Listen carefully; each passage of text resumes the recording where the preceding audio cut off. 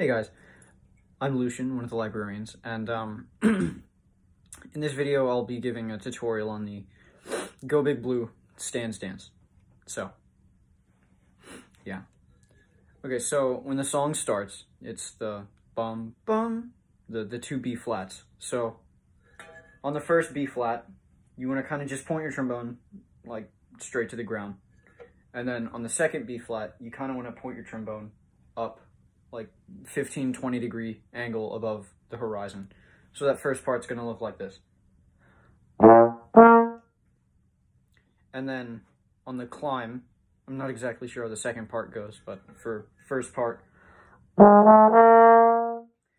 you kind of want to make your whole body do a wave. Just imagine doing this from your feet up to your head.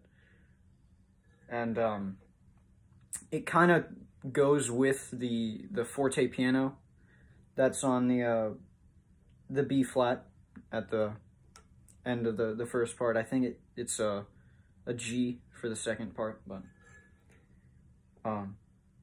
it should look like this.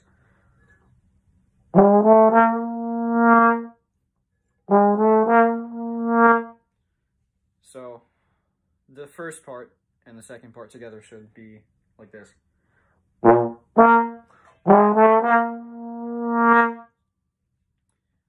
You can kind of like bend your knees a little bit to kind of, you know, accent that.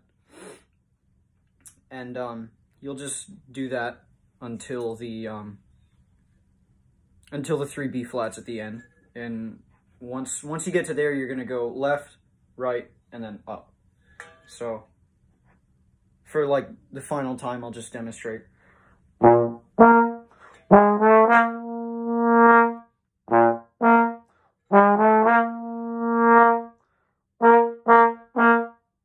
And then Go Big Blue. And we do a gliss from like from an F to a C, and then we just kind of do like a natural slur to the B flat. And when we do the gliss from the F to the C, kind of just imagine like somebody hits you really hard in the back of the head and you're like kind of just jolting forward, and it kind of goes with the gliss, so it would be Go Big Blue. And on the B flat, you want to kind of just point your horn up.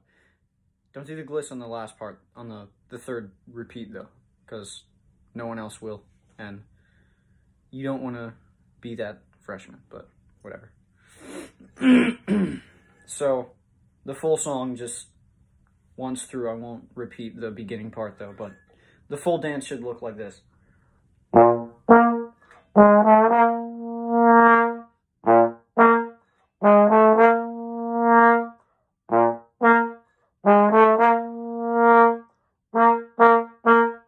Go Big Blue. And then again, last part, don't do the gliss. Yeah, that's Go Big Blue. If you need to keep practicing, just replay the video as much as you want, and I hope this helps.